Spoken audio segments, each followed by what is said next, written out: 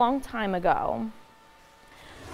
Guests were displaced after a fire broke out at a Kalispell motel late Friday night. The Kalispell Fire Department was called out to 640 East Idaho Street shortly after 11:30 p.m. for reports of smoke in a motel room. Kalispell Fire Chief Dave Dedman says crews arrived at the Blue and White Motel to find moderate smoke and fire activity in the attic space of the multi-unit facility.